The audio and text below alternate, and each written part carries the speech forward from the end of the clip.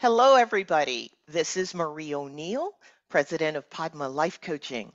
I'm here today with my good friend Teal Rowe to talk about a talk that she's going to be giving at the virtual healing retreat that I'm producing on March 21st and 22nd, the spring equinox. This retreat is focused on simplified astrology for everyday use. Teal is going to be giving a wonderful talk, and I want to just let you know a little bit about the talk that she's going to be giving. Hi, Teal. Hi, Marie.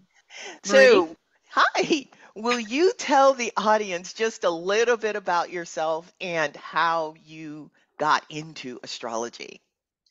Yeah, sure. I come from an artist background, and I was actually raised with astrology in my life. My mother did charts by hand at the kitchen table, and my grandparents were doing astrology charts as well. And so I sort of put that whole life behind me until I started a store selling my artwork, and I was studying astrology. I was at a crossroads in my life, and I was really studying what was going on. And the people that were coming into the store were more interested in having readings done than buying the artwork. So I am now doing astrology charts. I love it. Yeah. Don't you love the journey? The journey, just how the journey picks us Yeah, for the it path. it does. So now you're going to be giving a presentation at the virtual healing retreat on the 21st and 22nd. What will you be talking about? I'm going to be talking about the houses, and it's a very simplified version of the houses in astrology. The houses are 12 different arenas or environments in the astrology chart, and separated out from the sign and the planets. The houses can be used by themselves without any real astrology. It's just, for me, I use them personally as just watching where life and how life is evolving through the houses. And I can run through those quickly if you'd like. Please go right ahead. Yes. So, with the 12 different arenas, this is where things take place in our lives. And so, the way that I see it is a spiral staircase spiraling up in our evolutionary process. So, I start with the 12th house, which is our higher consciousness and it's like our unconditional love area. And that's the actual ending at the 12th house, that we step into a life in the first house saying, here I am, I'm in a body, and this is where I stand in my life. Then we step into the second house, which is, what do I need to be here in this life? It's physical, actual things and money and food and a roof over my head. And then once that is recognized, I can step into the third house. And how do I communicate in this life? What is my thought process? How am I expressing myself? How am I also listening to what I need to express? That's the first quadrant. Then I step into the fourth house, which is the roots of the chart, going deep, deep, deep into history. And how do I feel on a feeling level in order to incorporate the history of ancestral history to be here in my life now?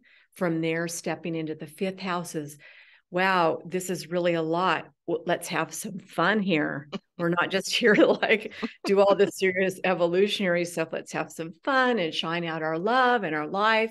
And then into the sixth house, which is the daily routine in order to maintain this life. How do I maintain myself, my body, my thoughts, my joy, all of it? How do I do this on a daily process?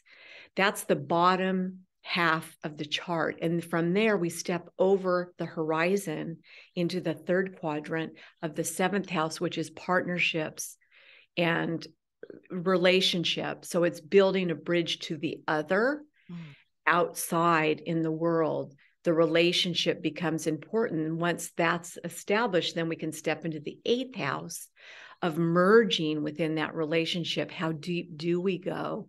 Do we share our bank accounts? Do we have sex? How do we merge? How do we choose to merge with each other? How do we meet at a deep level?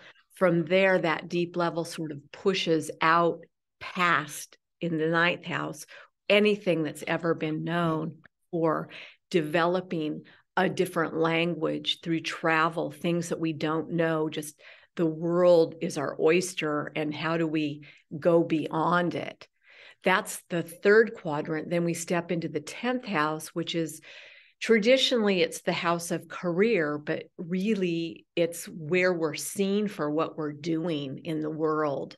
It's like I see it as the leaves of the tree. Like, how do people see us doing our thing? And we may not know that they're seeing us, but we are doing our thing, are creating our mission. From there, we step into the 11th house, which is sort of putting the energy into the collective, like walking in and letting my ideas show to the group and the collective and not being attached to it. Then from the 11th house back and finishing up with the 12th house of higher consciousness, which it is the alpha and the omega, the beginning and the end, and the beginning and the end. And it just continues on and on and on. Wow. Teal, I'm excited to hear your talk. This is wonderful. And for those of you who are listening to or listening and actually seeing this recording today, if you are interested in learning more, and I know that you are, about Teal's talk and about the virtual healing retreat, go to virtual healing retreat at eventbrite.com. That's a virtual healing retreat at eventbrite.com.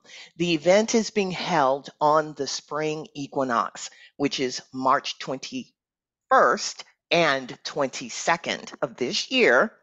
It's being held online. So, of course, it's virtual. The time is 4 to 7 p.m. Pacific time. So, if you're interested, please go to virtualhealingretreat.com or virtualhealingretreat at eventbrite.com to learn more and to register. We'll hopefully see you there. Thank you. Thanks, Teal. Thanks, Marie. See you.